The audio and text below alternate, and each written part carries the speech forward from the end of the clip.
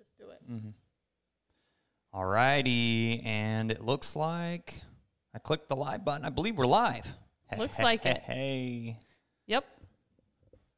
Perfect. Let's see here. Who is checking in? We've got some folks tuned in already. More people checking in. Get these edited here. Adjusted, not edited. Maybe. Just edit the old headphones. All right. While we wait for some people to roll in, we had a couple folks question me last week because I said, "Oh, I'll tell you how this Ezra Brooks bourbon is," and then I drank it and got distracted and didn't talk about it. It was good, especially it was a store pick, so that means that it's going to be individual per barrel or what have you. Ooh, that's kind of a little let down on the pop. Yeah, there it goes. There, Ooh, much yeah, better. baby. Okay, so that kind of a fun. That bottle's gonna have to stay. That's a cool bottle. That's a cool bottle. Yeah, that's what I was just gonna say. It's got some stuff on it. This is Bibb and Tucker. Another fantastic gift. Y'all are too much. And if I ever would pick bourbons for Ethan, it would definitely be based on the bottle. Oh, heck yeah, it would be. So I appreciate cool-looking bottles. And this one will be able to be reused because that little cork on top, it'll work just perfect to stop up whatever the heck we want to stop up. That's right. I just want to say, Tim, if you are watching tonight, thank you very much for the bourbon. We're going to try it here in a minute. I know you said this is a good one, so that's always one of those things that makes me just a smidgen of hesitant to give my true opinion, but I will give you my opinion on whether or not this is, I just don't want to offend anyone because I know you said that you like this one a fair amount. It is aged 6 years, 92 proof. I'm a lower proof kind of guy, or if it's a full proof, I got to throw a little splash of water in it and take it down just a notch for me. But that's the thing. Everybody's taste buds are just a little bit different. They are. Like mine are just a little bit different than Ethan's because I absolutely don't like bourbon at all. But I do like chiladas. Let's let and I'm going to have a red beer. Here. We're going to let this breathe for a second. It smells young, and that sounds silly, but the more you drink, the more you try, the more you kind of get an idea for some of it. It smells young. What does that mean? I don't know. It smells like other young bourbons that I've smelled. That's the best I can give you. We've got some check-ins already here. It says Ohio checking in, Pennsylvania checking in. Hello from Central Florida. Hey from Wisconsin. Hey, y'all. East Oklahoma was here at 7 o'clock tonight, or 6:56, I guess. Horace, Kansas, Arkansas, Washington State. Hey, hey, hey. Hey, hey, hey. We've got New Jersey. Excellent. Kelly, always enjoy having you on. Jerry Freeze at the Hi Guys. It's another Kansas. KC. Greetings from Maine. Iowa. Iceland. Holt 250R said, I'm more interested in what Kat's finally drinking. I'm more interested in what Kat's finally drinking. Bud Light chiladas. These are delicious. One of the things that I really enjoy, especially come summertime. Yeah, I am a really big fan of... The can has seen some better days. I think I dropped it, but it's okay. The chiladas, those are my go-to breakfast beers, and if that says anything about my status as a alcohol consumer. You can't drink all day unless you start in the morning. That'd be old Kirk one, wouldn't it? Yep. From Illinois, we got Utah. Kelly wants to know how Olive did at her NA test. Yeah, that's what I was going to say. Olive actually did great. I don't know if Jason and Mallory are on tonight, but she got a 112, prize one. Yeah, heck yeah. She rocked it. And she was, we trained her, but then she was handled by her family back out in California. So she did really well. That's always fun. Owner handling, that's awesome. Yes. It says here, am I the only one unable to see? Is there not video coming through, guys? I hope there's video coming through. You got to let us know if there's anything glitchy going on. Yeah, we do have just a smidge of glitch on the internet, and I've been griping them out. I mean, over 2 weeks we've been struggling. Yeah, last week it kind of cut in a little bit, cut in and out a little bit. Breakfast beers. Yes, exactly, breakfast beers. We've got California, Kansas, California, Michigan, Canada. Man, y'all are from all over the place. Prize one for Olive. Whoop, whoop. And then the oldest city in America, St. Augustine, Florida. That's fantastic. That's really cool. I honestly didn't know if I knew that. I didn't know that.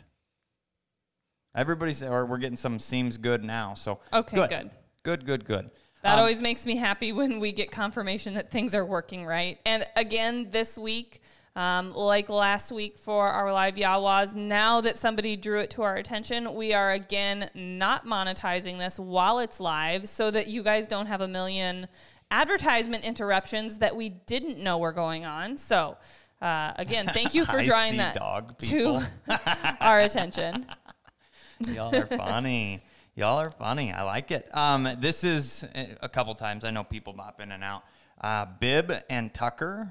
Thank you, Tim, again. Really cool bottle. Appreciate it. We've got yes, and Kat mentioned it right off the bat, okay? So we are going to be ad-free.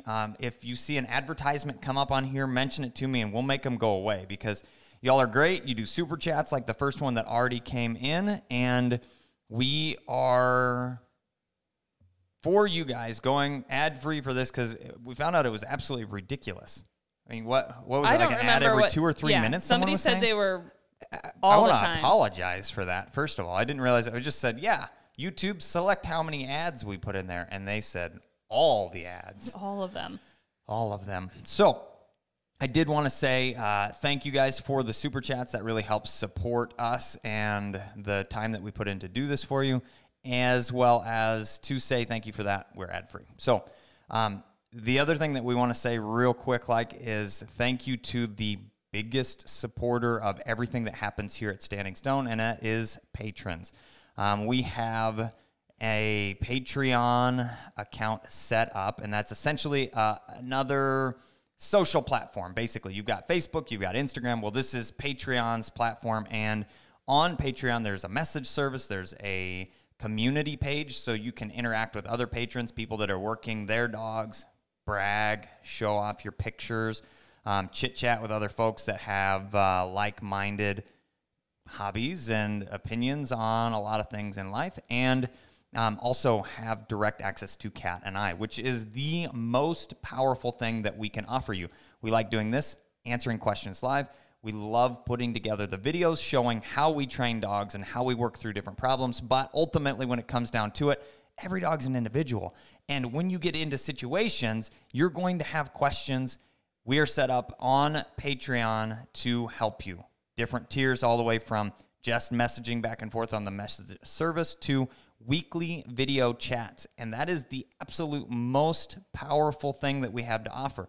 Kat and I, or I, usually one or the other, we set up a Google Meets live video situation. And in that live video, we can watch your training session, give you direct feedback of, yes, that is right. Even though your dog maybe is giving you, throwing you a little curveball, you're like, I don't know what to do. I'm saying, yes, keep doing exactly what you're doing, or stop that. We need to move on from here or try something different. And that helps you to move in the upward direction faster. It gives you the confidence to know that your training session is going the right way, or us to give you the confidence to stop what you're doing. And a lot of people, this is their first bird dog, their first time training, and they need a little bit more guidance. And like we talk about in all dog training, timing is the most important part of that. And so if you can get timing feedback from us with the proper timing and not just send a message later or let us review a video later of your training session, we're actually in the moment making corrections to your training session. That's going to make things go even smoother for your training with your dog. So, okay. So you all just watched me sip that and kind of make a face. I brushed my teeth. because Aiden was brushing his teeth, and so we did the toothbrushing thing together. Mint and bourbon. It's going to take a second to you need to get that worked out. You need to do, what is that? Mouthwash with bourbon. Yeah, here we go. This is going to burn, but. Well, Ethan's, it's that's a lot. Spit it on me. I'm sorry, babe. I think the whole palate is cleansed.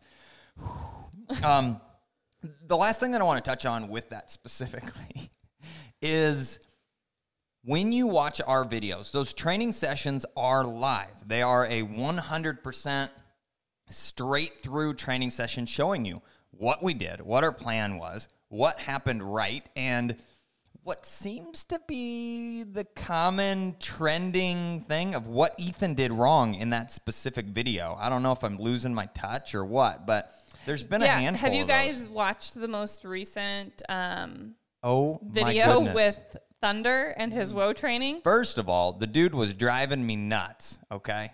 So... And it's in the video, so you get to see it. Yeah. Go on, check that out, take a look, throw a comment in below. Haha, I see exactly what you're talking about, Ethan. And then, from there, learn from my mistakes. The other side of it is when you watch yourself back. So if you video your own training sessions and watch yourself back, you get to see all of the things that you, in fact, are doing wrong. But where I was going with that comment is all of the sessions are live. The thing that is not probably going to happen in a majority of them is big mistakes, okay? Little things here and there, but for the most part, we see something, we make the proper correction, and our timing is mostly right. And when those things happen, everything clicks into place. So it makes our dogs look probably better than they are. Because we've been doing this a long time, guys. Yeah. Speaking of a long time. Yesterday, but you're close enough, honey. As of June 1st, that's our business anniversary date, and we have been in business for Standing Stone ourselves Kennels, established officially 2012. since June 1st, 2012. So 9 years. We have been in dogs longer than that, but for doing it for ourselves, 9 years. So we've been doing this a while, ride, folks. But we've been doing this a while, so we even make adjustments and changes in training sessions so subtly that sometimes we don't even recognize that we're doing it. And most of the time, people will call us on it and be like, hey, I recognize that you did this. Why did you do that? And I'm like, oh, I didn't even know I did it. But thanks for pointing it out, because that's important. Well, the other side of it is, we see problems in the training sessions as they're coming up and then make adjustments. And a lot of it, completely new ideas. Well, I had never seen this before, so let's try that. Oh, look at that. It worked for this dog. So all said and done, Patreon is where we can offer our experience to be able to help you move in the upward trend of your training goals. All right? I also wanted to mention, because we're getting really excited, we have hit 90,000 subscribers, guys, on YouTube, which is absolutely fantastic. Big. That's huge. It's huge. It's like bigger than what we were when we hit 80,000. Funny how that works. The numbers just keep going up. We're older, Mommy. Yes. Aiden is very excited to play with our newest member, Cade, and I keep telling them that Cade has to be a little bit older before he plays with you, Aiden, because he's just a little baby right now. Every morning he wakes up and he asks if baby Cade is older now. Yeah. Well, yes, baby technically he is older now, but still not quite old enough to actually play with you, honey. He'll get there, though. But that means we have less than 10,000 subscribers to go to hit that big 100,000 subscriber mark, get that really big, awesome silver play button, and probably get demonetized. Yeah, probably. That's a good thing. We found out that that's kind of like a thing that YouTube's been doing. Well, it's their turning point. It's like, oh, you hit 100,000. Let's pay more attention to you now. I wanted to pull. I was going to see if I could pull this up while we're. What were you trying to pull up? Oh, the statistics, because it's somewhere. It's a ridiculous number. All right, so you've got. I think it's like 70% of the people that watch our videos are not currently active subscribers. Yeah, it'll show you right here in the analytics. What's that I was pulling up here? Analytics, subscriptions. Who can get 82.4% are not subscribed. That's horrible, folks. Only 17% of you guys that watch our videos, which probably our YAWA people are most of the time subscribers, but yeah, only 17.6% of people that watch our videos subscribe to our videos. So if we can up that number, we could probably hit that 100,000K mark a little bit faster, which is something that we wanted to ask you guys to help out with. If you guys watch one of our videos and go, holy cow, this information was really, really good, or I never thought of that before. I bet there's a lot of people out there that haven't thought of that before. If you would be so kind as to share that video somewhere, whether it's on Facebook, Instagram, a story post, I don't know, tweeting it. I don't tweet, so I don't really know how that works. But anything like that would be super helpful because it just gets our videos out there in front of more people, more eyes. And ultimately, what we're passionate about is helping more people train their dogs, learn that there's resources out there to help them. And this would allow that information to spread a little bit more. Yeah, so if you're on any Facebook group or there's a lot of really good dog training related Facebook groups, share a video that you found helpful to you. Or even the wild world of, what is that called? Reddit. Yeah, Reddit. If you find a Reddit thread that makes you thready, share a video link in there. We'd appreciate anything you guys want to throw out there. Really helps. Now, on to what we titled this YAWA, which is, do you have one other thing? I just wanted to mention, because we did have a super chat, and we did not forget about you. Yes, Spurs and Fun Outdoors. We will get to your super chat, and we have decided that we want to have a little more theme to our structure. There we go, structure to our YAWAs. So we want to go over some pertinent information like we just have. Share what Ethan's drinking, because everyone wants to know, apparently. And then also get into a topic that we will pre-announce like we did. Just leaving time for Ethan to have a brutally honest comment at the end, and then roll right into our super chat questions. So we will not forget about you, and we will definitely get to your question. All the questions will be answered in a few minutes in order of the super chats that come through. So, the topic for today, as we come into the summer, there's going to be a lot of training, and there's going to be a lot of what, folks? Heat, okay? Heat is our biggest enemy for the dogs, especially this time of year. And we want to talk about, signs of heat exhaustion, heat stroke, those kind of horrible things that can happen to your dog. Some things that you can do to prevent them. Also, some kind of misconceptions that people probably include or incorporate or try and do or think they're in the good when in fact they are not. And then last but not least, I have a wonderfully, brutally honest Ethan moment for y'all to finish that out. So to start with, I found a list just to be inclusive and not forget any of the things myself, but signs of a heat stroke, okay? Excessive panting, all right? So if your dog is excessive panting, what we mean, like all dogs pant when they run around, they're gonna get hot. Don't instantly jump to, my dog's panting, right? They're overheating, they're having a heat stroke. That's not the case. The reason, why do dogs pant? Kat, you know the answer to this. Because they're not able to sweat. Boom, baby.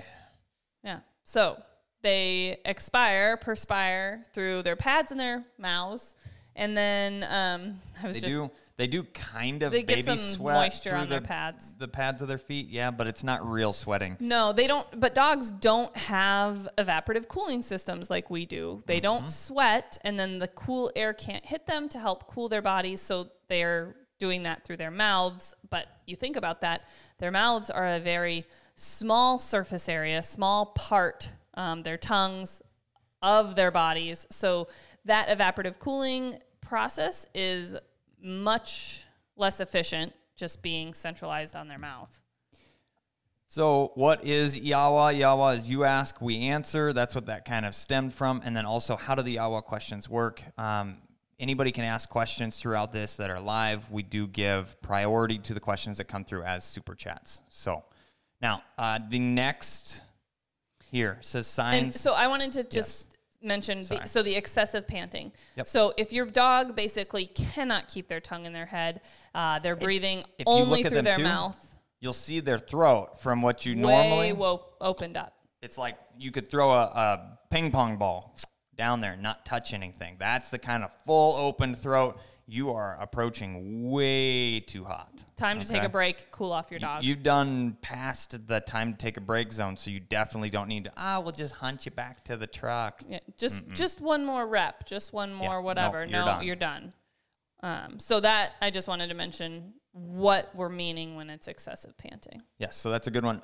Increased heart rate. Now, I'm going to tell you right now, I personally don't see visually increased heart rate in my dogs, okay? But does anybody off the top of their head know what the average heart rate of a dog should be? I don't even know if I do. I know their temperature. That's a good one. We're coming to that. I'll give you some time on that. Google it. Quick, somebody Google it. Somebody Google it. Excessive heart rate is listed here as a sign. The next is going to be confusion or disorientation. Now, this one you will probably see visually pretty easy, okay? The dog's going to be wobbly. They're going to be looking around. They're going to be dazed and confused because they're to a point of their brain is overheating, basically, and it's one that's scary. Wobbly dog. I saw this. I'm going to tell a story about this. Remind me once we get through this list. So I saw this fall with a dog, okay? And I will walk you through step by step what we ended up doing. And had it not been quite as dire a situation, I'd have pitched my phone to somebody and said, hey, video this while we're going. But it was pretty sketchy. So 125 beats per minute. So is that a guess, or is that did you look it up? That was, because I was going to say 90. I don't even know. 60 to 120. That's average. Cool. Don't really know. I don't even know how you would check that real quick just to make sure. I mean, I know how to check a heartbeat, but same time, I don't view that as a sign that you should be looking for. The next is going to be vomiting or diarrhea, okay? So these, again, are excessive things. Usually, when dogs get hot, people allow them to tank on water, which is something we'll be talking about in a second, but then that causes vomiting because they fill up with too much. But they overdrank. Yeah, if they just start puking before they've had the water, that's a bad deal. The other side of it is diarrhea can happen. A little bit of stress stool from working and exercising can happen. So, but uncontrollable, constant diarrhea would definitely be something that you'd want to be looking for. Okay, so the next here, we would say bright red gums, which you're going to see those things when the dog's mouth's open.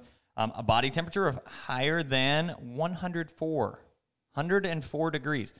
Anybody? Bonus points for you can throw in the comment of what should your dog's body temperature be. Now, obviously, they're going to be a little bit elevated if they're hunting or active or working, but in excess of 104, you're getting way baby hot. Yep.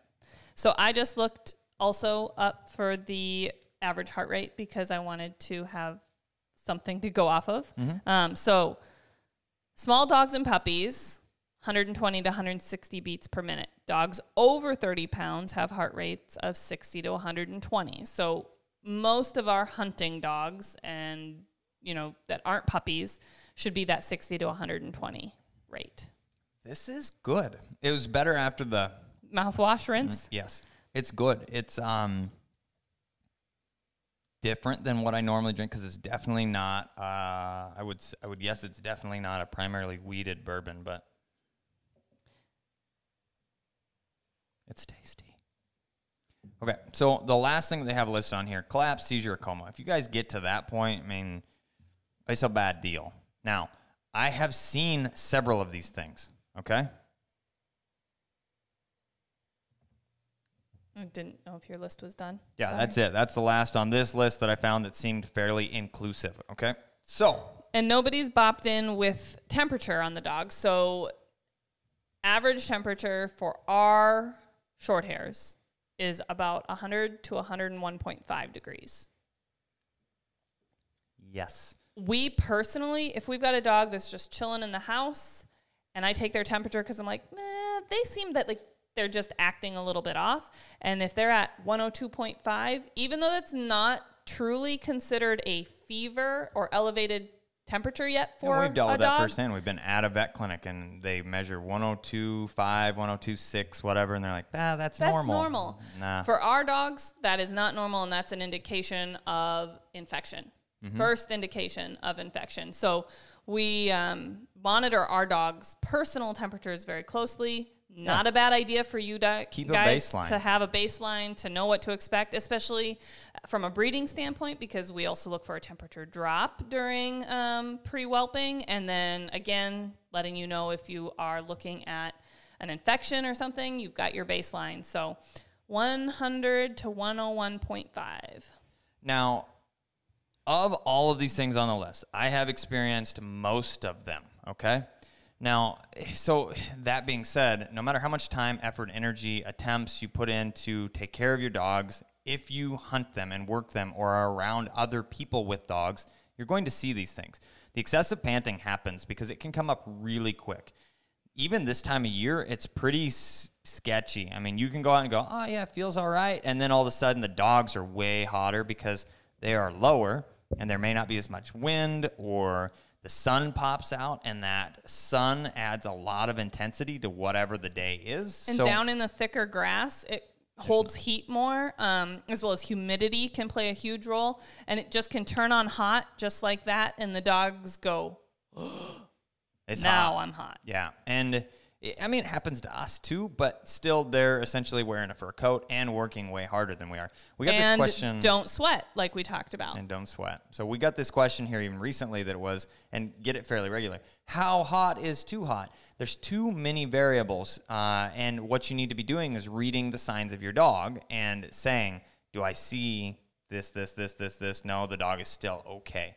As well as we're going to get into here some preventative things that you can be doing. Now, the next is going to be that confusion or disorientation, and then also collapse and seizure. Confusion, disorientation is usually headed in the direction of collapse and potentially seizures. We saw this firsthand. This was with Grandpa. You remember that? When we were at a rendezvous. Yes. So he was walking around with us on leash, and he started pulling on leash and got himself hotter than he could. Well, I didn't realize, okay, he was hot, and we were in one of the tents, and it was hot, and the heat was building, and he's old, which also doesn't help him, and it was old at the time of this because it was only maybe 3-4 years ago. It was right before Aiden.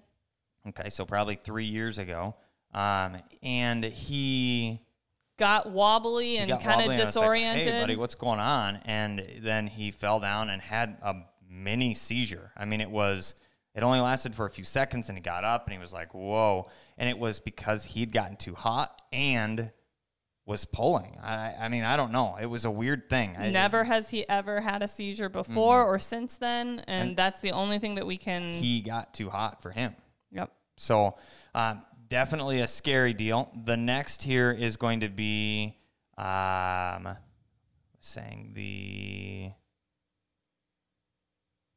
Another situation was hunting this last fall. Okay, so this last fall we had some abnormally warm temperatures, and this was later in the season. It was kind of a weird deal when we were in South Dakota. Opening weekend was nice. It was like 60 degrees and 55, 60 degrees, which can be on the edge of warm, depending on sun and wind and things like that. But then the next, like rolling right into that next week, so 3 to 5 days later, we had a blizzard, and the snow was on the ground for almost 5 to 7 days. And then by the last week that I was up there, which is like mid-November, it was highs in the 70s, upper 70s. And we finished out a hunt, and it was like one of those deals that I could tell it was warming up, and we kind of, birds started popping here and moving into there, and then, that was weird, popping and moved into this next zone. Everybody's fired up, like, oh, let's go. Well, at this point, this specific group has quite a few dogs. So I had maybe one dog on the ground, but then I was helping direct people as well as watching other dogs. And I see this dog that was not mine on the ground, and it's hunting, and I'm like, girl, you look hot. Like, just, you don't seem like you're doing great. And I was trying to get her, and then there'd go a bird, and she'd take off after it. Well, she's not running, with us here. Then she chases this bird because the handler was over here, so they're not seeing exactly what's going on. And there she runs out 300 or 400 yards and then ends up circling back. It was a thinner, like, food plot, grass strip area, and then bare open fields either side. So we're out wide, and she's running this open field and then loops around. And about the time I'm trying to catch her to stop her because she's hot, and I'm starting to see these things. Her tongue's hanging out of her head. She's panting excessively. It's warm outside. Well, then there goes another bird, and she takes off. And about the third time, we get to the end of this, and I'm trying to get this dog. Well, then more birds go. And it was just chaotic South Dakota adventure of birds everywhere. And we get to the end, and I see her, and I'm trying to get water, and I'm trying to get her cooled down, whatever is going on. And I see her. She just collapses right there. She just couldn't do it anymore. And pushed herself to the extreme because I couldn't get to her. I couldn't get to them. It was just a chaotic type situation. So instantly everybody's like, well, let's, I've got water. They start pulling water out of the cooler.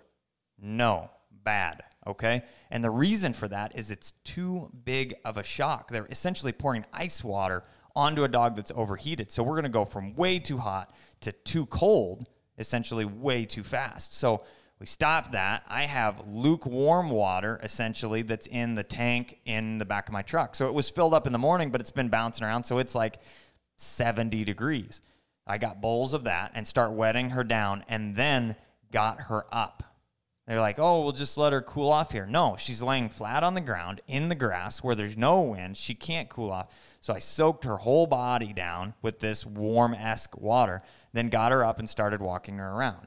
And we walked and we walked and we walked, and she's wobbly, and I would stop, and she's wobbly, and like, can you stand on your own? And she'd start to just like fall down. No, you still can't. Continue. Now, the places that we had to get wet, I wetted her whole body down because at this point it was like every inch of her is going to get a little of that breeze across it, and we can help the body temperature come down. Cooling, yes. For sure. But big things are ears have a ton of blood vessels on. So that's where we added just a little bit. We started moving into a little bit cooler water, but definitely not straight ice water, as well as definitely not just ice.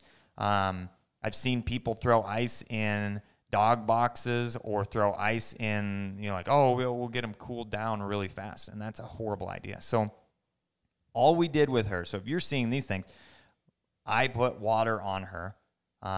It's better on them than in them. This was a old bird dog buddy told me. He was talking about hot dogs and something else, and he said, it's always better on them than in them. Okay. Got it. Okay, Timmy. Okay, Tim, yeah. So, but water all over her, and I kept her up and moving. Just slow. Especially walking. water in those places that have a lot of blood Ears, vessels, vascular areas, the armpits, the armpits. groin, the belly. Yep, get all of it wet, and then walk her around and help cool her off. And she's fine and did well, but I would bet you anything, because this is how this stuff works, is she reached the brink. I mean, if that wasn't heat exhaustion or almost heat stroke, I don't know what would be. I've never seen anything as bad as that, and she was bad. It's going to come back faster next time. She's not going to have the same heat tolerance. Yep. Typically, dogs that have a bad experience with heat don't tolerate the heat as well in the future. No.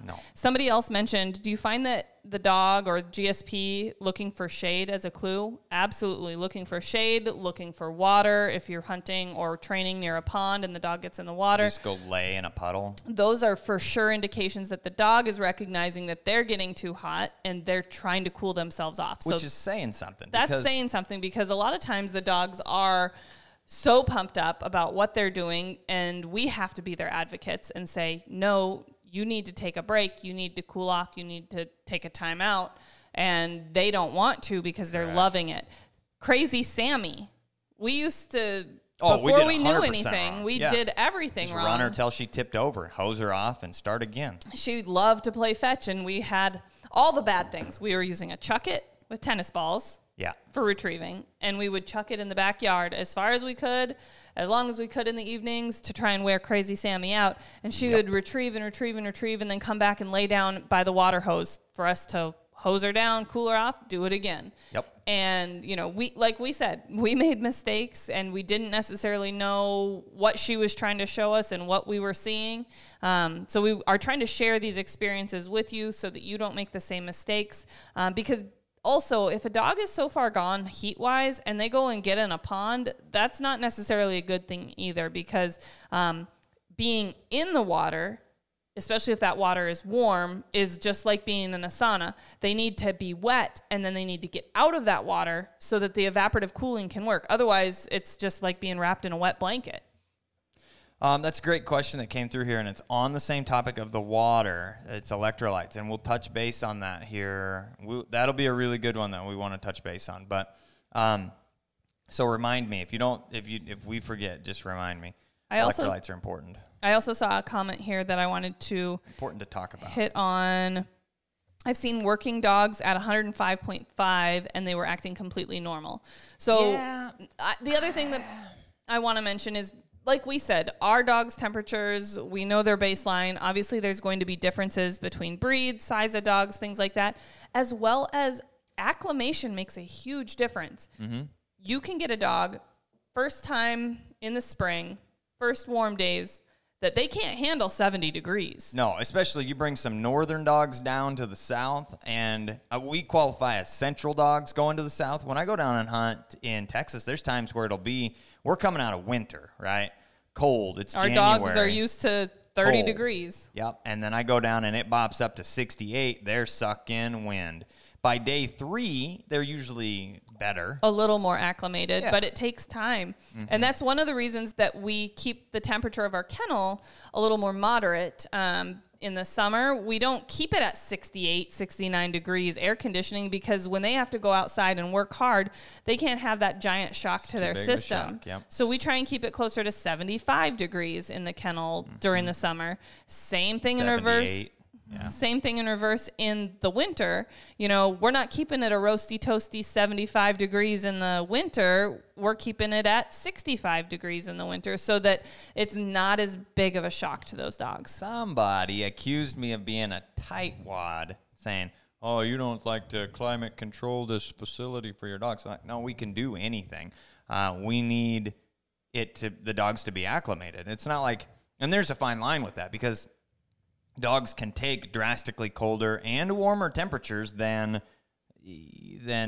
what is optimal, but what is optimal is important. So we need them to be acclimated as close to the temperatures without being too far that direction. So if we're keeping it too cold, then they're having to work too hard to maintain their own body temperature, and then it's like a vicious cycle of not ever being able to feed them enough, because shivering takes a lot of energy up. Staying warm takes a lot of energy. So it is, that 65 range is really good in the winter, dead of winter, and then that 75 to 78. Like right now we're 75 because we're coming into the warmer days. When our average temperatures outside are starting first thing in the morning at 75 degrees, which we're not far from, 78 and, under 80 is ideal. But the closest to that we can get, the easier it's going to be on them going back and forth. So,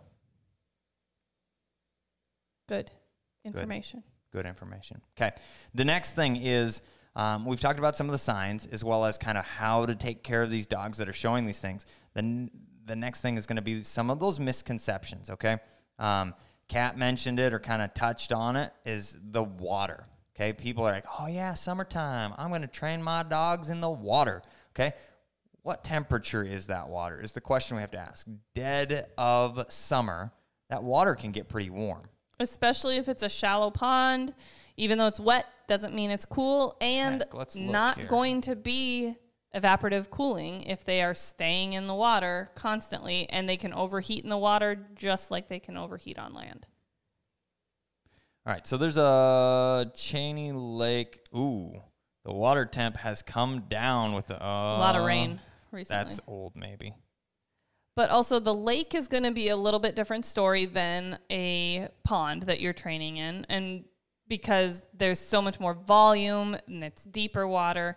But like our pond in the back here, it's maybe 5 feet at the deepest point, and it's going to heat up a lot more. It's going to feel like bath water, and that's not going to be very cooling to a dog. Well, it's the equivalent of 75 degrees. So if you're working them hard in that and it's hotter outside, 75 degrees in the water, they're never getting out of that 75 plus degree weather, and that's hot, folks. I mean, that's hot. So it's not a magic answer just to play in the water. Now, if you have running water, now I'm not recommending you go to the Mississippi, down south and throw your dog out there, but if you have, there are places where a river or a stream is swimmable or something to that effect, and you have a strong swimmer, it's a calmer area in that. But that moving water is going to be naturally cooler because it's not sitting there to stay warm. So that would be an option. Just depends on what kind of body of water it is, as well as the size of the body of water.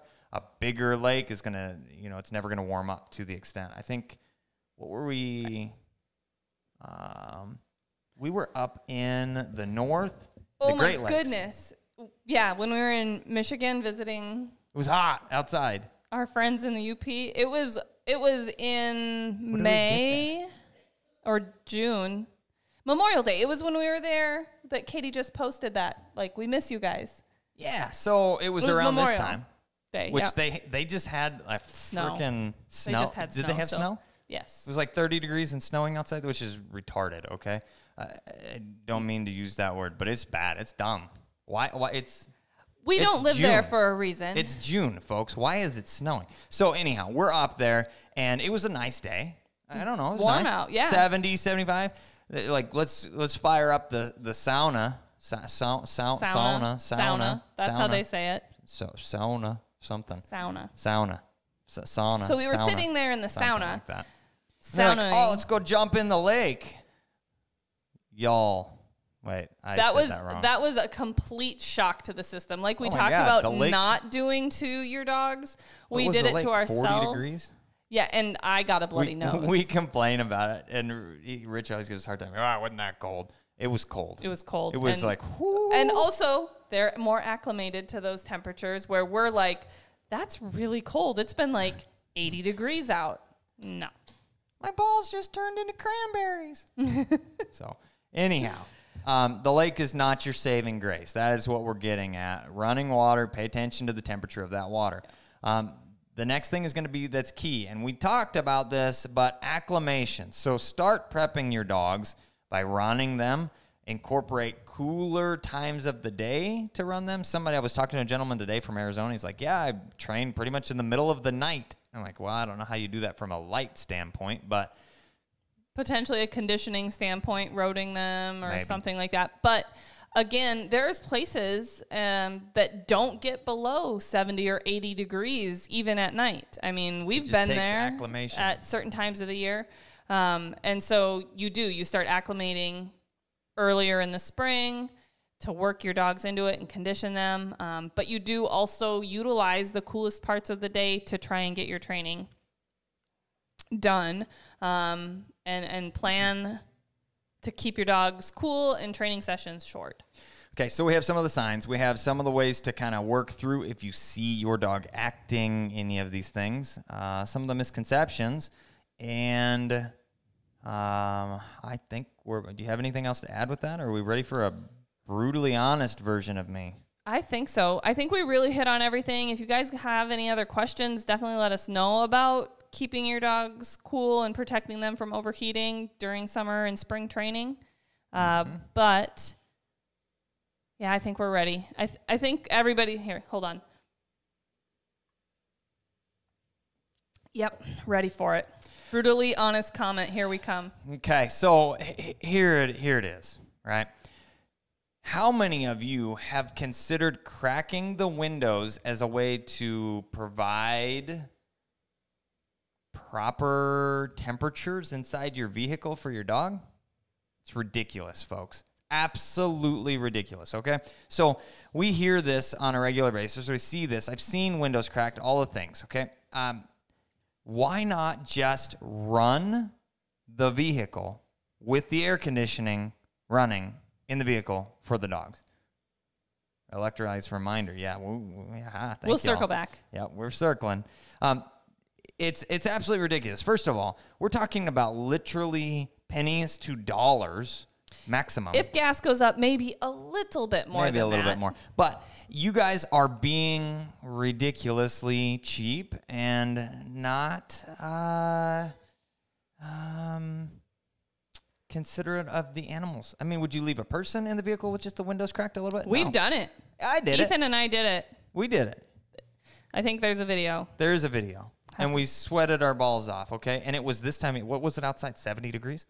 It wasn't a super hot day. It was one of those very first warmer days, sunny days in the spring, and we just barely cracked the window just like they do or like we see they do with I felt panicky. Dogs.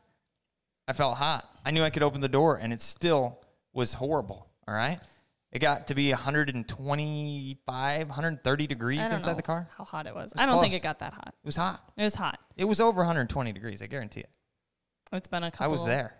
Years since we did that. But don't be cheap. Don't be tightwads. Take care of your animals. If you have to go someplace with them, leave the vehicle running.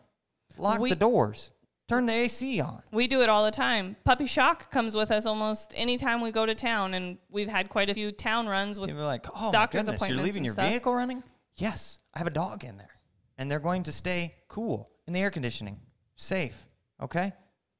And one thing that I do want to mention, because I didn't know this. If your vehicle does not have a key, if you have a push-button start thing, that sucker will shut off on you unless you turn that feature off. If it's like within 15 minutes. It got over 120. I remember the video. Oh, okay. It was hot. It was hot. I was sweating just thinking about it. Yeah. But make sure that you turn that feature off. There's a way to turn that feature off, but you have to do it every time you turn the vehicle on. It's annoying.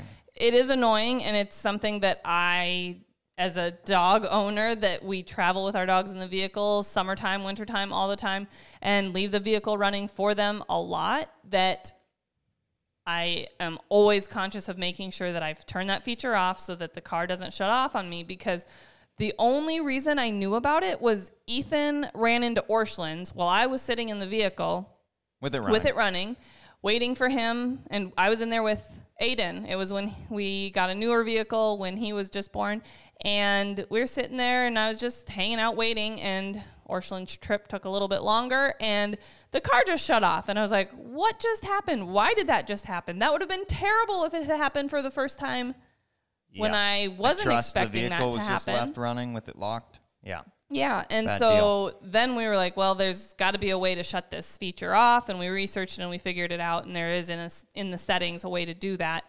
But if you've got a newer vehicle, definitely make sure that that feature is turned off so that your vehicle will stay running for longer than 15 or 20 or 30 minutes or whatever it is. But take care of your dogs. We see it all the time. I mean, even at hunt tests and trials and everything, dogs are staked out, oh yeah, look at that. They've got a bucket of water next to them. It's not enough, folks. They're sitting there baking, okay? Acclimation is important. We can't just have an ice box to go out into the heat, but you still take care of them, all right? If you feel hot, they feel hot or hotter, okay? There it is. Brutally honest, no sugarcoating. Don't do that. All right, let's get to some questions. Electrolytes. Okay, fine. Electrolytes. We'll talk about it. Circling back. We're circled. Electrolytes, okay? You asked, do the dogs need electrolytes? The answer to that is pretty much no, especially not the way that we do. And the reason for that is directly related to the fact that we just mentioned they don't sweat, okay? When we sweat, the reason we need electrolytes is because we lose a lot of those salts, which is why your sweat is salty, and you need to replenish those electrolytes because of all the sweating. Dogs don't sweat. They don't need electrolytes the same way that we do. A little bit isn't going to hurt them here or there, but somebody said, have 2 sets of keys so your dog doesn't lock you out. Put your dog in a crate, okay? There, more brutally honestness coming out here. Put your dog in a crate. The next thing here is just, I mean, come on.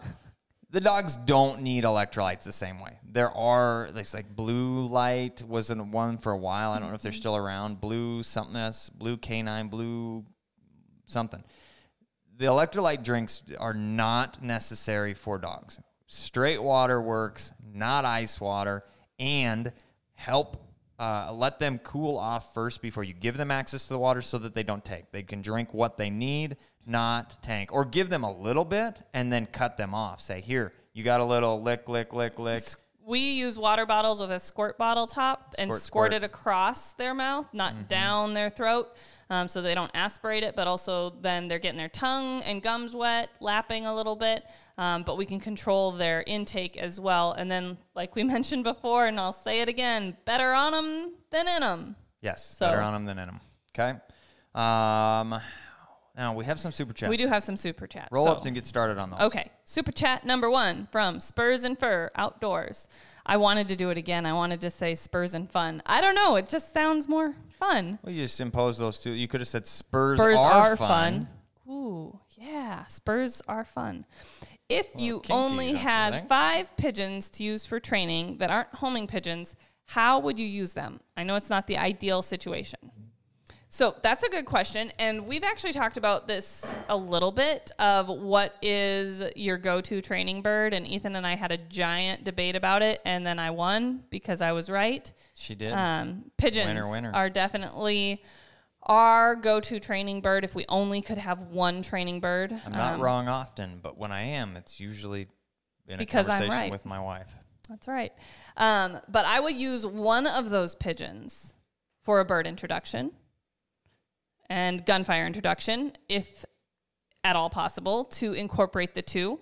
If you aren't able to do both a bird and gunfire introduction in the same session because your puppy is a little hesitant about your bird intro, then you're going to need another bird once they gain some more confidence to do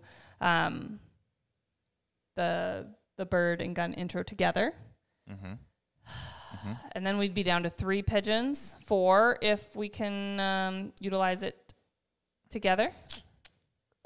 I really want to also do a positive pigeon drill and a pigeon course. Take those 5 pigeons and rub them together and turn them into more pigeons. Maybe let them do a little dance, make a little love, and make more babies. That's good, babe. I like it.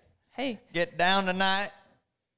But I really like our positive pigeon drill, but also a minimum of 3 birds to be able to do a pigeon course would be ideal in launchers. Yeah, 2 to 3. Do you have launchers? That's a good question. Because if you don't have launchers, I would use the rest for a positive pigeon drill, and then you could potentially do you have electronic birds. Bird launchers? Yeah. If you don't, I would also see if you can borrow some. Resource some more birds, some more pigeons if you could. Get some more pigeons, y'all. Because I think when I did the positive pigeon drill with tricks, I think I used 5 or maybe 6 pigeons. I think 6 because we said our pigeons are about $5 a piece and it was a $30 drill. So you could probably get by with, 5 or 6 pigeons for your positive pigeon drill and then another 5 or 6 for a pigeon course. And then depending on how your puppy does and if your timing is good and your electronic launchers work right, then you should be able to move on to the next step of training. You need to get more birds. Birds make a bird dog. Yeah. So, but that would be where I'd start. Perfect. Great question. I think it's honestly, it's a really good question. It's a thing that the average person is working with. It's struggling to find birds. Having a few, trying to figure out the best way to utilize what you have. Get the most bang for your buck, if you will. Yep. And we have available on occasion We're about out for the year because I have to maintain enough birds here for training. But we had some available on our Standing Stone supply. Yes, feral pigeons and homers. If you want to start your own, that's the best way to do it, is start your own renewable resource there. Yeah, especially for when your puppy's learning to point and doing the positive pigeon drill. If you have those renewable birds that come back, you can reuse them for those situations. You can't reuse them for, your bird intros. I mean, start now, get some homers, which you're kind of on the tail end of being able to do that, but get some if you can. Let them do their thing. By next spring, you're going to be rocking and rolling. They're going to be making more than you can deal with, and then you've got extra. You can sell them to your buddies. It's a win-win-win-win-win. And on top of that, they're cool, and they poop all over the place. So there's that. Gotta love pigeons. I do. I like pigeons. I know.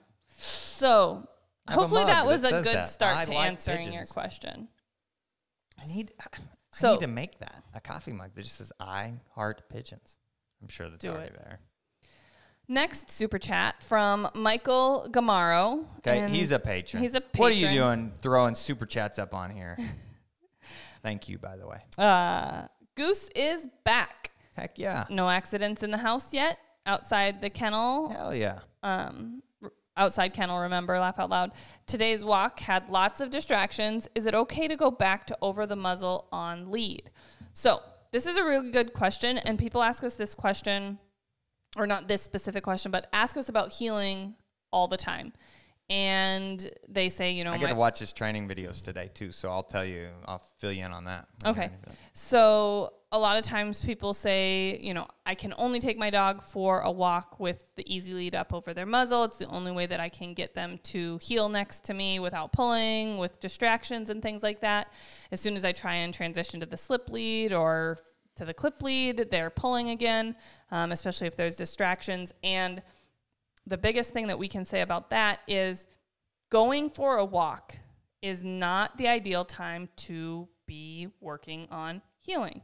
I know that sounds counterintuitive, but you need to put the time in before you just try and go for a half mile or mile walk or around the block, whatever your walk is.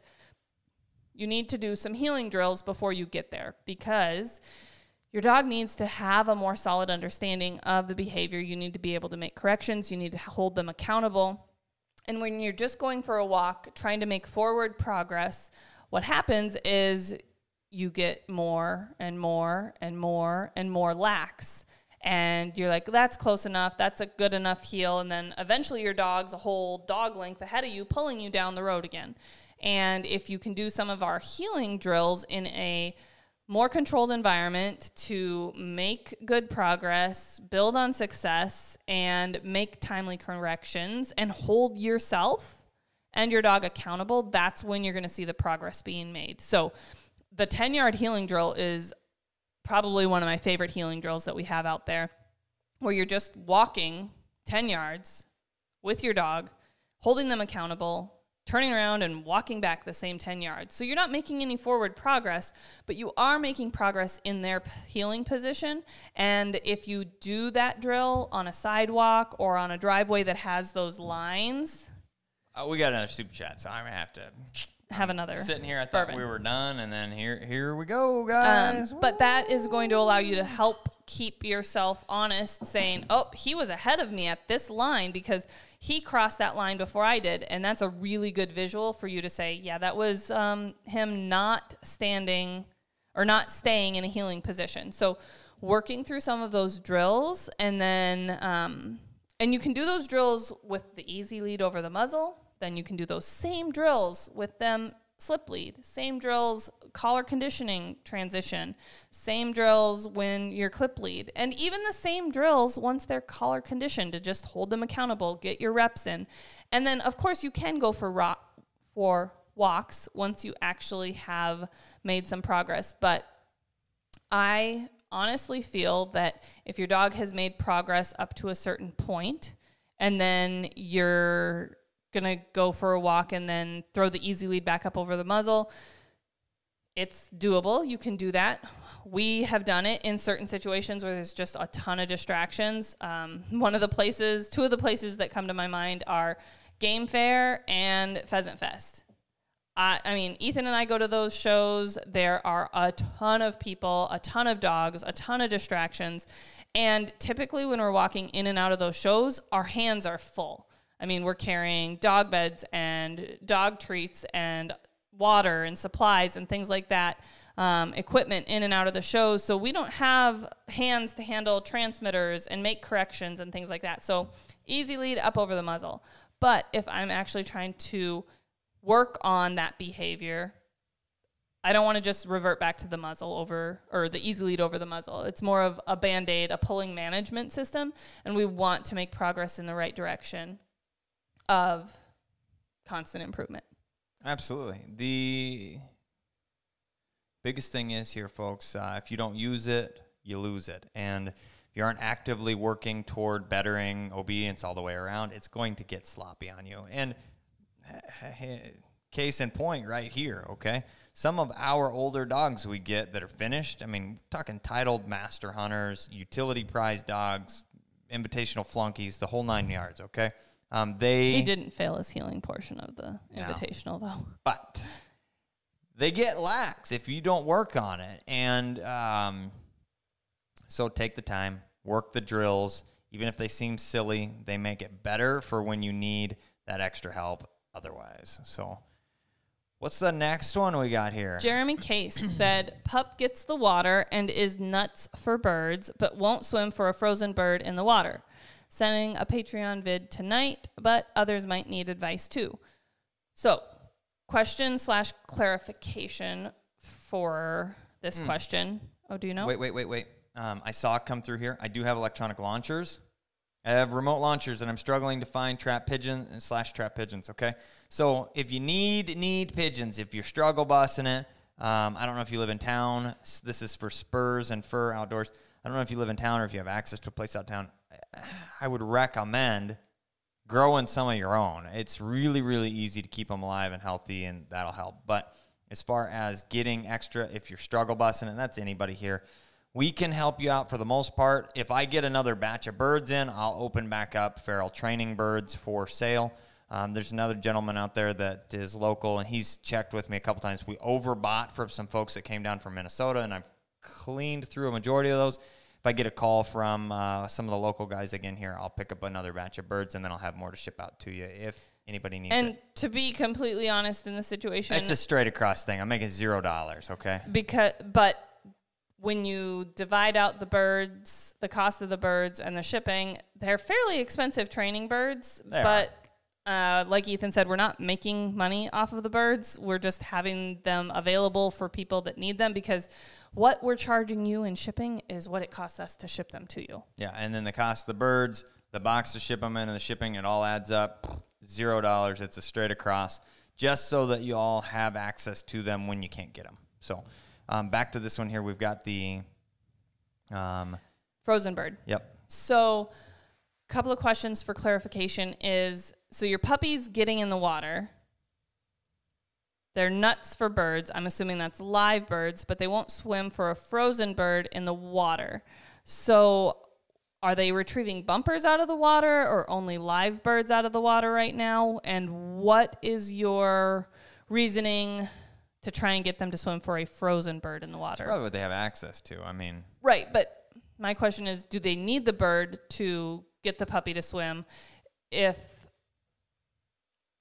99% of the time we use bumper work, okay? If we don't have a dog that won't, we have a dog that won't retrieve bumpers. Throwing birds, frozen birds, all kinds of things in the water is a total disaster because they get sloppy and gross, and it encourages horrible retrieving habits. The soggier and grosser that bird is, the more the dog's going to either refuse it or just chew on it and mouth it and gnaw it, and it's horrible. So plastic is a lot better option for a water standpoint. You need to incorporate some bird retrieves, but if you look at any of the retriever work, they're going to use a duck once, they're going to dry that sucker.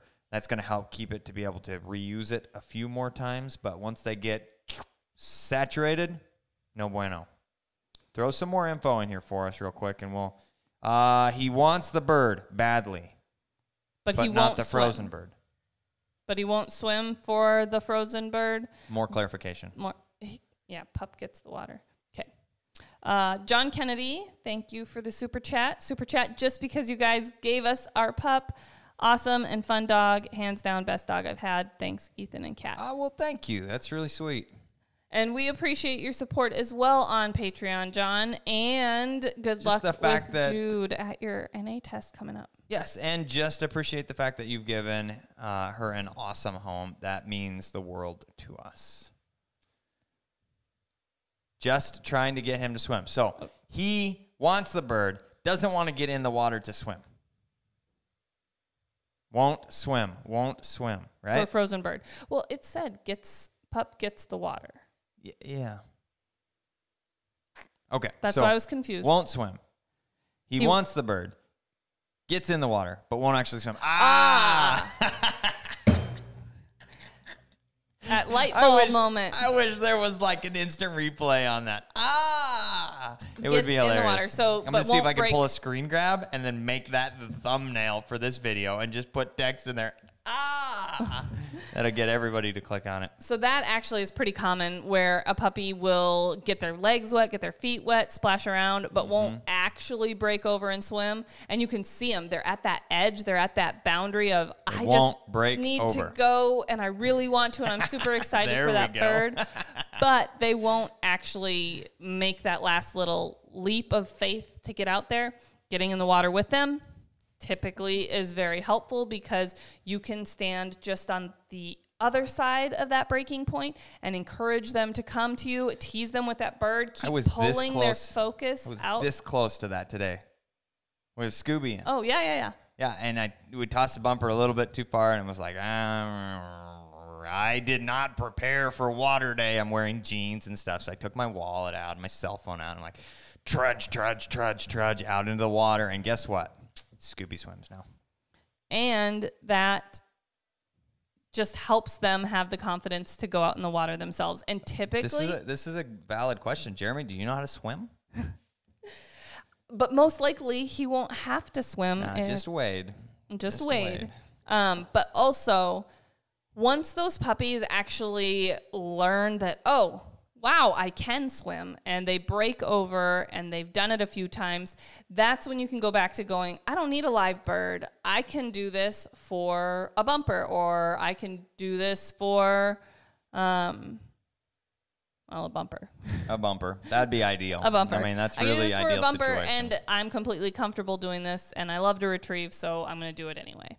The other side of it is just incorporating non-retrieving based stuff. Sometimes we'll get in a kayak or paddle around and say, hey, pup, come with me and just practice swimming, right? But ultimately, a lot of our puppies also have FOMO, so they don't want to get left behind. So they're on the bank, you're in the water, and they see you paddling away from them, and they're like, no, wait for me. And they just are like, okay, I can do this now because I don't want to get left behind. And most of our dogs we take to the lake with us, okay? And we get in the water, they get in the water, everybody's in the water together, huzzah. You know, they're left on the boat or they're left on the shore, and they feel left out because everybody's in the water but them, so they just, screw it, they're in the water. So, yep.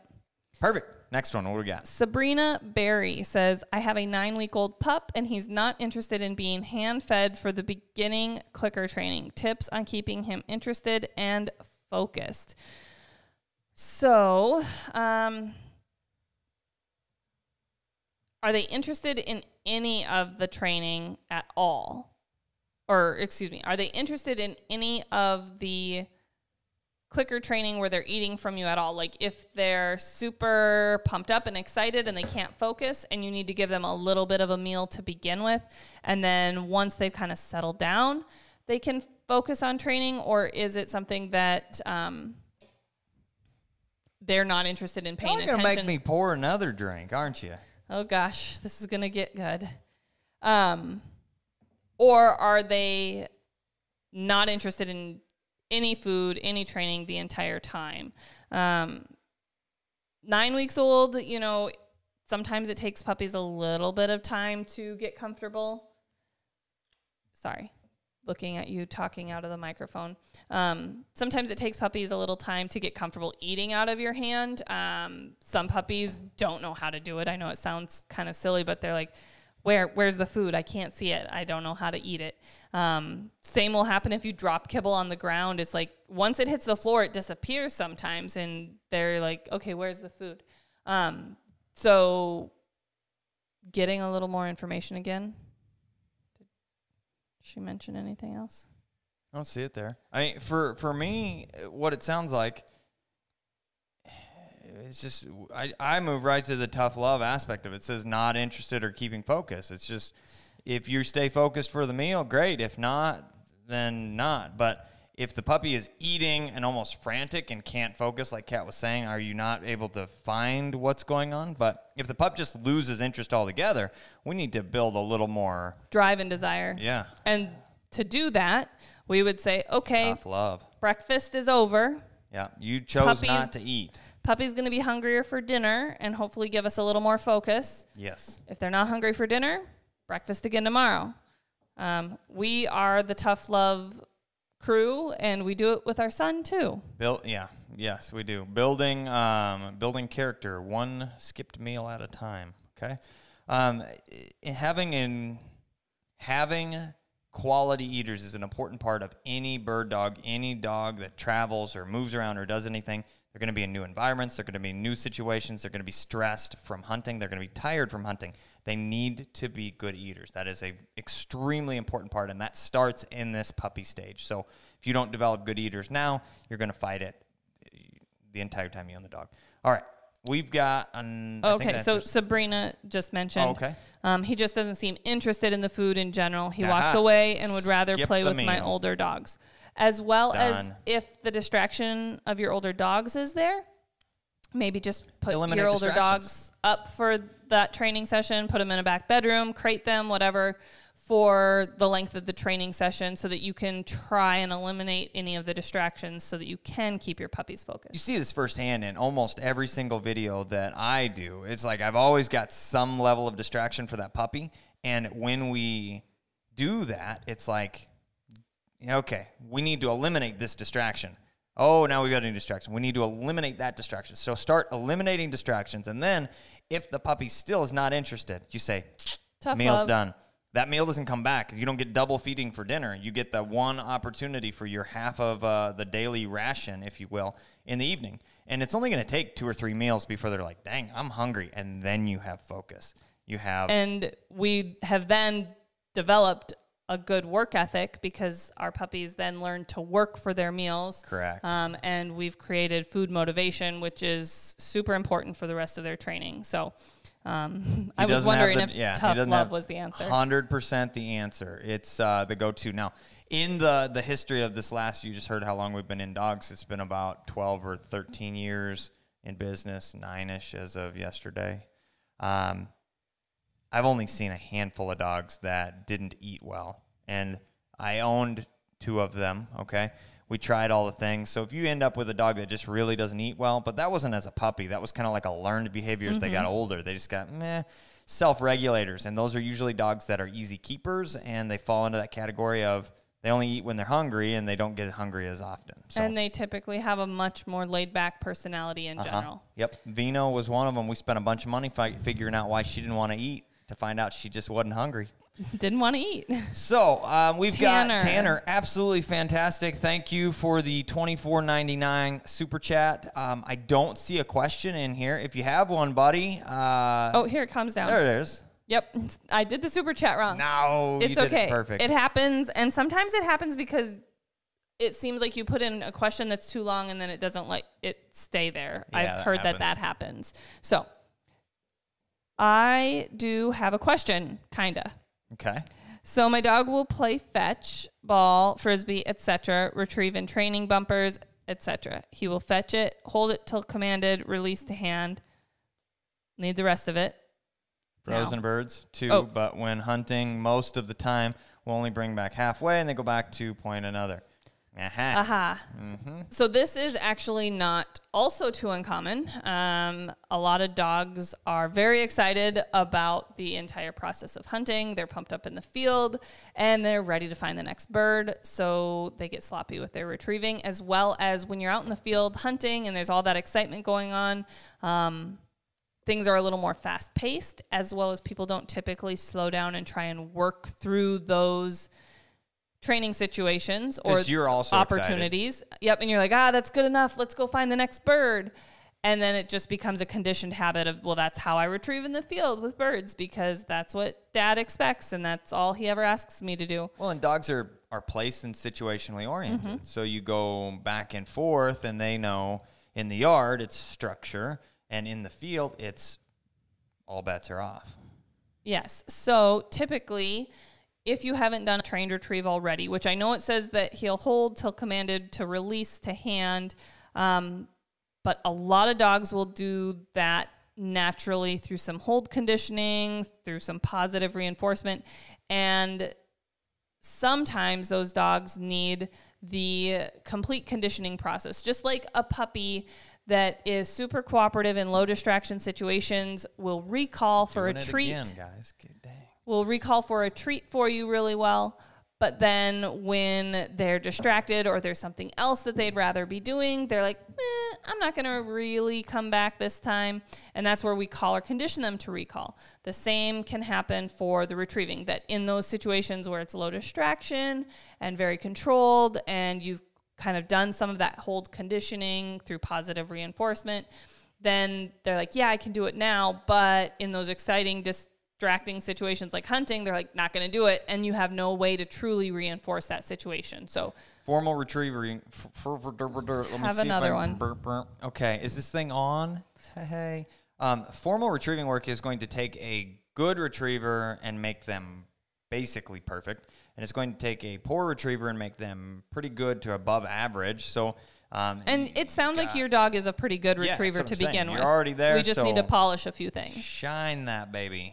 And we've had a lot of Patreon clients, customers, members. That's a big patrons. one. I mean, it's probably the biggest learning curve of any of the training. It's the least straightforward because every single dog goes through differently.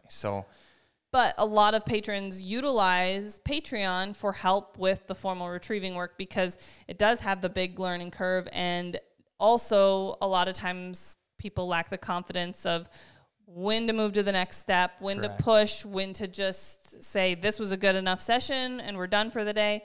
And it allows us to help guide you a little bit. There's one gentleman that just finished up. He just finished his full formal retrieving process with his lab, and he said, if anybody ever wants to know if the live tier is worth it for this specific training, especially 100% was.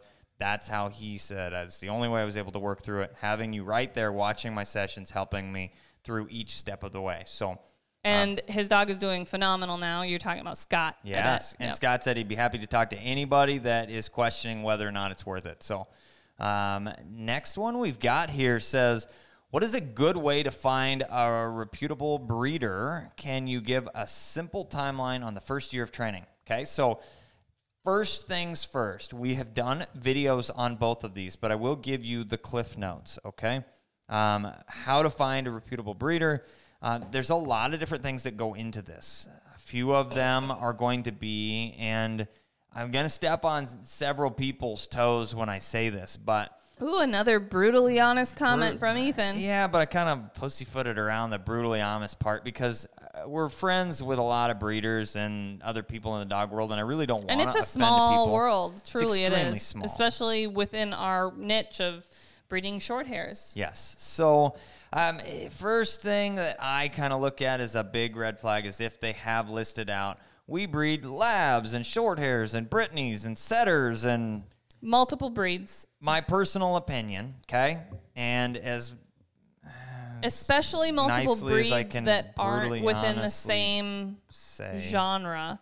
So not two pointing breeds, not two retrieving breeds. Those are really big red flags because those are two completely opposite testing and training goals, and it's hard to do justice to both breeds. Ticket, okay? So we put an insane amount of time, effort, and energy, blood, sweat, and tears into our breeding program, okay?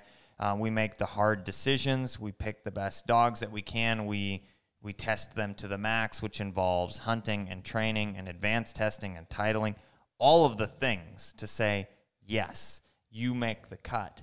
And no, you do not make the cut. And some of those decisions are extremely hard, okay? But we do that. And thinking about trying to start that with another breed is overwhelming for me because I don't believe that I could truly do justice to both. Yes, we could make puppies. It's a huge time commitment, but I don't believe we could do justice to both. So that would be the big thing. The next is then to go see the dogs, talk to the person, find out, do they have the same goals with their program as you are looking for out of your dog? That's the next thing. The last is going to be a guarantee aspect of things. Do they stand behind their dogs? Do they care what you do with them? Do they care where they go, what they're doing, all of the things? So, do they want to keep in contact with their puppy buyers after the fact to help with questions or issues that you might have, or just to hear how your dog is doing down the road? Talking to your breeder should feel a little more like you're being interviewed versus the other way around. And if that's the kind of feeling you get, like they're truly vetting to see, do you seem like a good fit for our dogs? That means they care, okay? That goes a long way. And then the last thing would be finding out what age they send their puppies home. Because puppies, in 48 of the 50 states, there is actually a law that... Is it 48? I'm pretty sure. We It's did a lot. We did a video on this as well. Yeah. It's a lot of the states, though, have a state requirement or law saying that puppies have to Google go search it for home your state. at 8 weeks old. 7 to 8. Yeah, those are the two numbers. And there's a lot of people that reach out to us. I got my puppy at 6 weeks old. Well, that's way too young. Because your puppy's not ready to leave their litter mates by then. They've maybe been weaned for a week if they're on our, breeding and weaning timeline, as well as they typically have, less developed bladders by that point. They also are just, like I said, figuring out that eating on their own. So they're not going to be ready to really start any formal training, clicker training yet. They're going to struggle to be crate trained, all the things that they really need to still be with their litter mates for further socialization. So they should go home at 8 weeks old.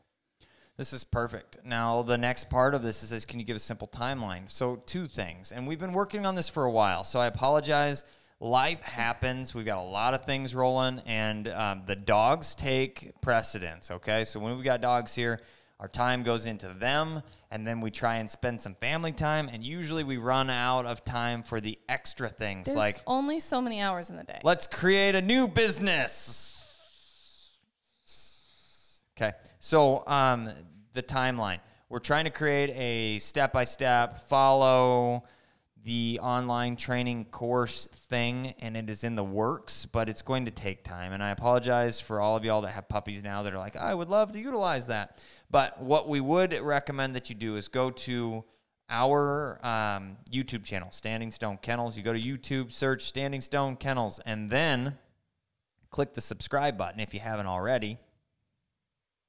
And then after that, click on playlists.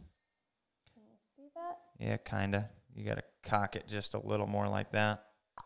Anyhow, when you get to the playlist section, that's going to be the real money maker. You roll through those and you find Quest or Thunder or Fox or Rogue or Sprig or Clutch or Mac or Fox. I said Fox. But we've got a literal crap ton of videos out there. And when you hit those playlists, they're in order, step by step, from puppy through a year, okay? Approximately a year. Like puppy training with Sprig. Yep, you can just That zip, first zip, video, zip. oh, right there, that's the first video. That's the second video. That's the third video. That's the the order fourth video. in which we taught him all of the things, okay? So definitely hit those playlists up. That's going to be the best thing that we have right now. And then hit us up on Patreon. That's where we can help guide you the rest of the way. Great, great, great question. Anna H. says, 2-year-old Vishal working on whoa. He does great while on a lead and a belly collar, but when we're in the field, I say, whoa, he runs back to me. Okay, so are you still wearing that belly collar in the field, or do you feel like you were collar conditioned on the neck? This is going to be a big thing.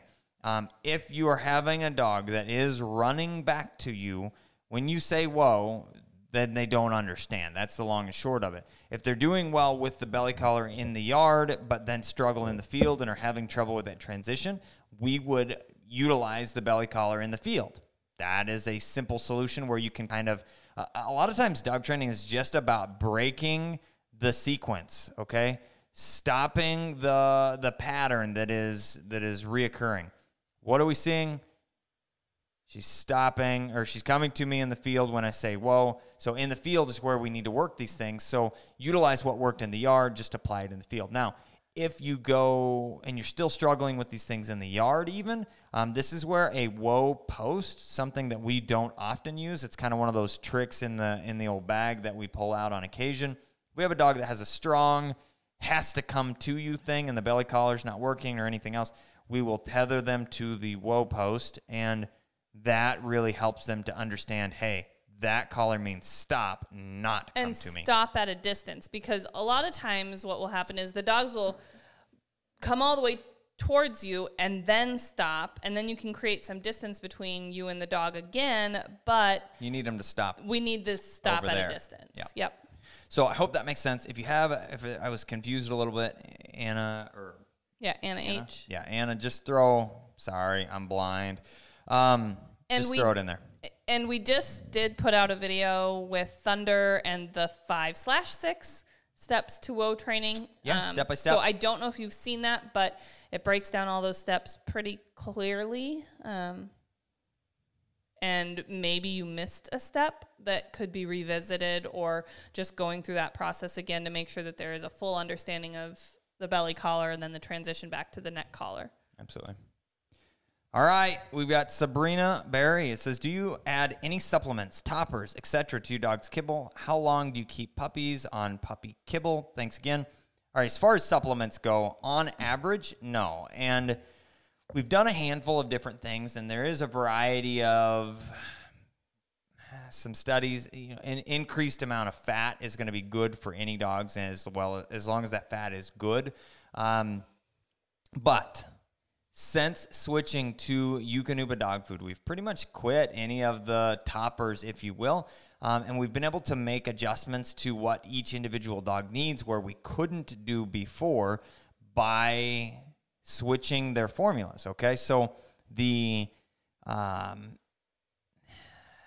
three that we utilize, they have it's called Sprint, I think, and then Exercise, Sport, and Work.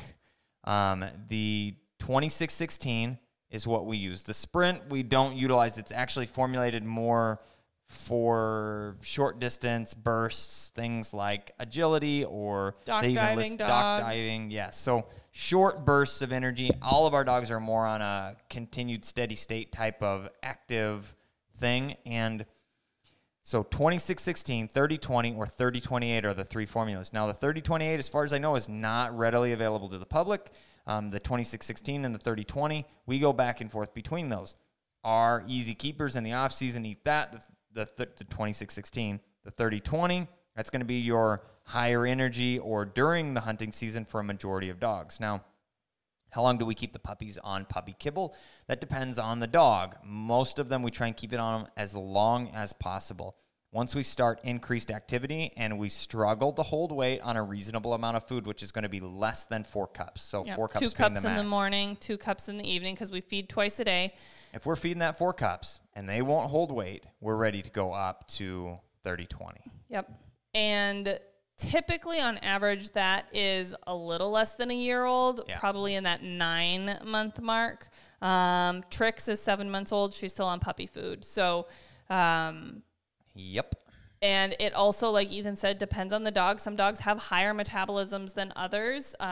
So they might need to start at 7 months, whereas some dogs are a little bit lower key and slower metabolism, and we can get them to a year. So it just depends. They say you can feed that puppy food upwards of 2 years, I believe. Yes, but is it? Yes, But 24 months. most of our dogs, it's 12 months or a little under is when we're switching them. Because they just can't hold weight on that reasonable amount of food with the level of activity and training that we would do with them. So, well, a large breed puppy food, to anybody that has a bigger dog, why large breed versus regular puppy food? The large breed is actually a calorie deprivation. It's designed to prevent big dogs from growing too fast. So once they reach an activity level that outgrows the calories, we kind of have to just switch from a calorie intake and outtake aspect of things to that higher fat and protein content. yeah, because we definitely don't want them getting fat and growing too fast. That's perfect. Guys, That's thank it. you. That was a really fun long was YAWA. fun. I like the new format. Let us know if you like the new format of having a topic, going through some announcements, Ethan's brutally honest comments, and then opening up to super chats. So I'll try and be as brutally honest as And have and I another believe bourbon. we are done for the evening. thank you guys for watching. I'm Kat the dog trainer. He's the guy with the bourbon. I'm the guy with the pink gun, and I'm out of bourbon, so we're out of time. We'll see you guys next week.